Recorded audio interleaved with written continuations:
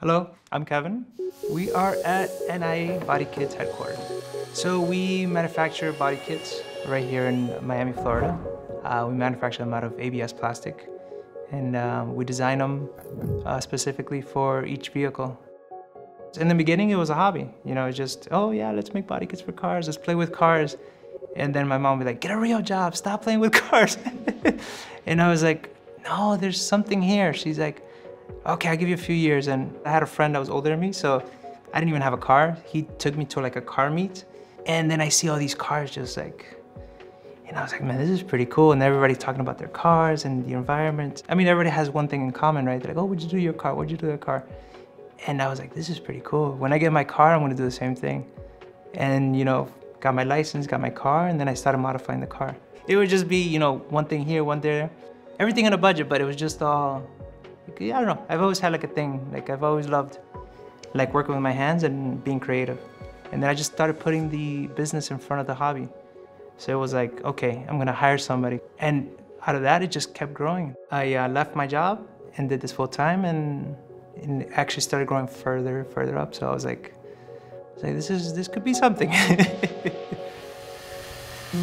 So for many years, we just had one kit for sale. And I found out about these thermoform machines. One front lip would take us 8 hours to make. With the thermoform machine, once the mold is done, it would take us 30 minutes. Man, we can actually do a few of them in one day instead of just one. But the hard part was trimming them. You know, we would air saw, we used a whole bunch of different machines, and then we finally found a cutout tool that's used for like sheetrock. Of course, nobody's hands is perfect, so you see all the cuts be like, so you have to get them back, sand them down. So the kit would take us, you know, 30 minutes to form, and then another 2 or 3 hours to like shape it, make it perfect. We're making more models, more kits, and it came to a point where even 3 hours for a kit was too long. And then I learned about CNC Machine. I met one guy who came in and he told me about Shopbot. He's like, you know, there's a company that makes CNC machines, you know what I mean? They're economic. They're not as crazy price as like some other machines. And you know, it's made in the US. So I called them, and I think I was talking to David maybe, and he's like, you need to buy 3-axis machine to make the molds, and then you have to buy a 5-axis machine to actually trim them. So a few years passed by, and then, you know, saved up some money, and then so I called Shopbot again. Is there a way to just make one machine? They said, yeah, I don't see why not. We could just put a 5-axis head on an alpha gantry guest base, right? And I told them, I was like, if you can make it work, I'm sold. They came back and they said, yeah, we could do that for you. I was like, what? Okay, perfect. So I gave them the deposit, and they went to work. After we got everything programmed, the CNC machine now started trimming the pieces for us.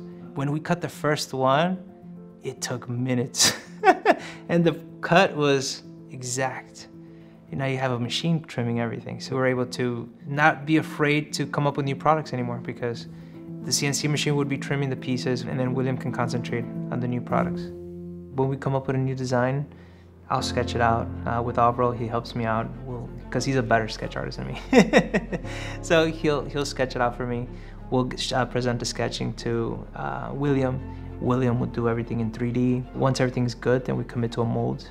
The mold goes onto the vacuum forming machine, make the piece, and after that it goes into the CNC.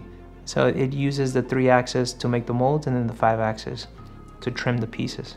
From there it goes into production. Production, they sand everything down, make sure everything's perfect. And if the customer wanted to paint it, we color match it, paint it, and then from there, quality control. Our guys, I mean, they find every speck of dirt.